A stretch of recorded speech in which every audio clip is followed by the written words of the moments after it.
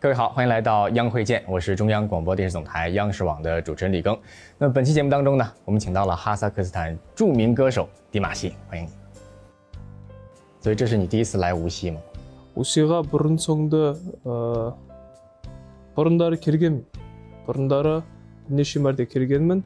Және де қателеспесем, ол 2019-18 жылдары болған. 这一次来无锡有没有什么特别的感受？ менің Қытайға әр келген кезім ерекше деп айтуға болады. Неге десеңіз, әр келген сайын, әр қалаға келген сайын жергілікті тыңдармандар өзінің жылы шырайымен, ыстық лебізімен алақандарында ұстап, кәдімгідей қонақжайлығын көрсетіп қарсы алып жатады. Wúxī қаласы да осы қонақжай тыңдармандарының саны көп қалалардың бірі деп түсіндім. Кешегі келген күннің өзінде де әуежайдан бастап тыңдармандар қауымы өзінің қонақжайлығымен кәдімгідей ерекше марқайтып тастады. 那这次来到我们的2023中国国际智能传播论坛，刚刚也参加了我们的世界青年说的圆桌对话，有没有什么感受？ енді ерекше әсер алдым. Неге десеңіз, мына жасанды интеллект деген өзім кішкене техникаға, ғылымға кішкене қызығатыным бар. Жасанды интеллект енді болашақ әрине қазір болжап айту қиын, бірақ дегенмен де мына жасанды интеллектті дүниеге әкелген адамдар осы жоба жүзеге асу процесі және де жұмыс жасап кеткен күннің өзінде де соның бәрін қатаң бақылауда ұстау керек деп ойлаймын. Неге десеңіз, ол қазіргі күнде болашақ бұлыңғыр болып көрініп, жақсы жағынан халыққа тек қана әсерін тигізеді деп болжам жасағанмен, іс жүзінде ол басқаша болып қалуы мүмкін. Өйткені оны адам жасады. Сол себептен оны барынша мемлекеттік тұрғыда үлкен қатаң бақылауда ұстап отыру керек деп ойлаймын. 那你有没有在自己的这个生活当中或者音乐创作当中用到人工智能的技术？ ән жасаған кезде болған жоқ. Оны жасанды интеллект деп айтуға келе ме екен, келмей ме екен? Мына ән өрлейтін неше түрлі бағдарламалар бар ғой компьютерде. Оны санамасақ, әрине қолданған жоқпыз әлі. Бірақ болашақта көру керек оны. 你觉得人工智能会不会给你的音乐创作带来一些不一样的灵感？ шығармашылдық тұрғысынан әрине жұмысты біраз жеңілдетуі мүмкін. Әнді жазу барысында, әнді әрлеу барысында біраз қиындықтардың алдын алуы мүмкін. Бірақ дегенмен әншінің жаңағыда бір форумда тамаша сұрақ қойылды. Әншінің орнын ауыстыра ала ма деген. Ол әншінің техникалық мүмкіндіктерін қайталауы мүмкін.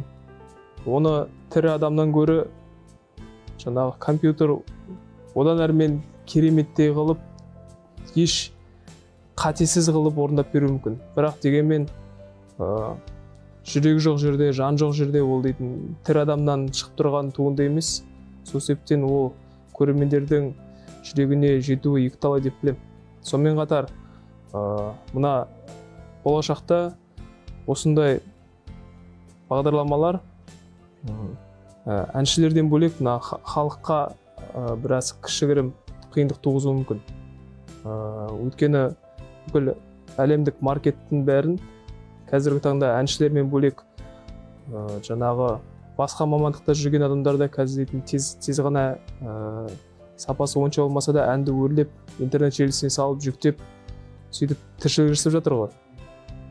Бірақ ертең жасанды интеллект осы маркетті тағы да өзінің туындыларымен толықтыратын болса, халықты біраз әбігерге салады. Қай жерде тірі адам айтқан ән, қай жерде тірі адам айтпаған ән деген таңдау тұратын болады деп ойлаймын. Сол жағынан біраз халыққа қиын болып қалуы мүмкін. 确实是这样啊。那我留意到，其实在社交媒体上有一个话题叫做“迪马西好久不见”。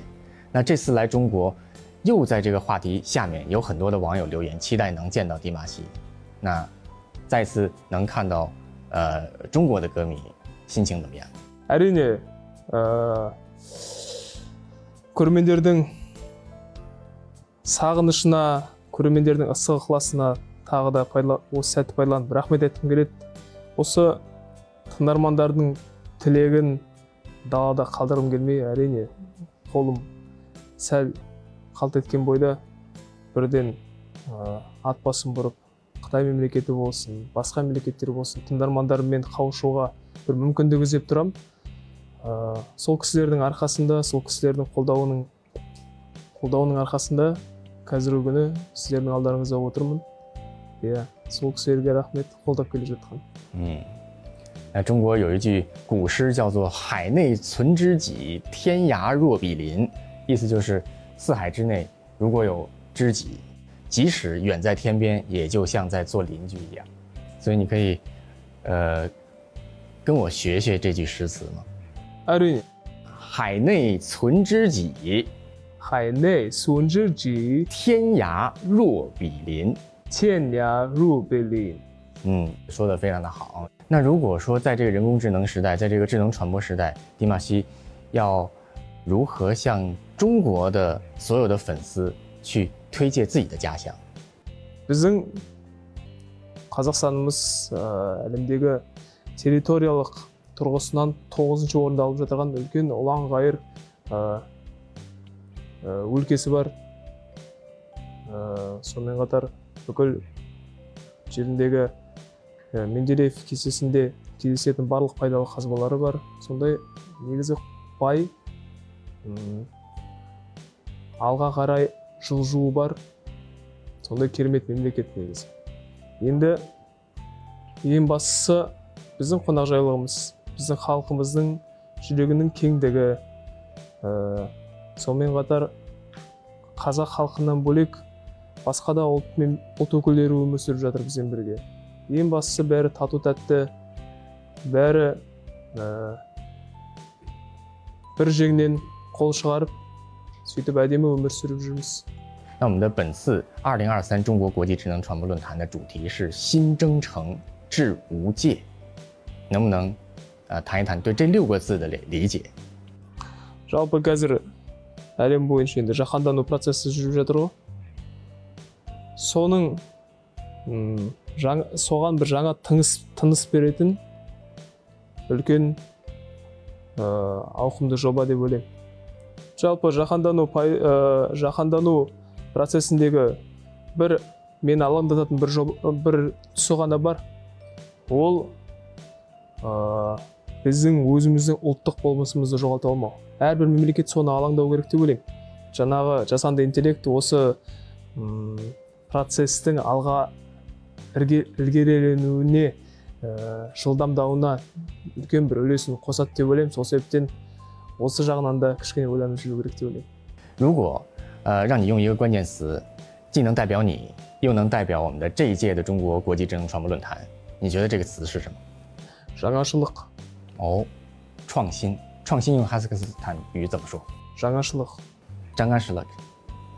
我们的央会见的上一位嘉宾是中国工程院院士谭建荣教授给我们的迪玛希提了一个问题，这个问题是 AI 和音乐如果相结合，你认为在未来会碰撞出什么样的火花？能不能够创造出一个具有哈萨克斯坦的民族风情的中国歌曲？